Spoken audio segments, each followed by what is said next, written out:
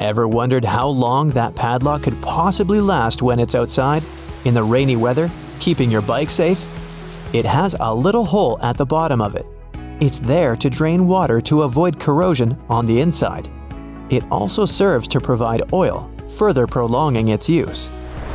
That hole in the elevator door isn't there to check who's inside so you can avoid sharing a ride with specific people.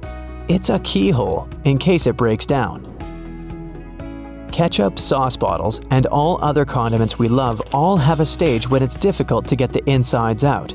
You try hitting it, shaking it, and poking things inside to encourage the tasty condiments to come out. Luckily, there is an easier way to do it. The label at the top suggests where to tap the bottle. The sauce will come out easier and smoother, allowing gravity to take the place of frustration.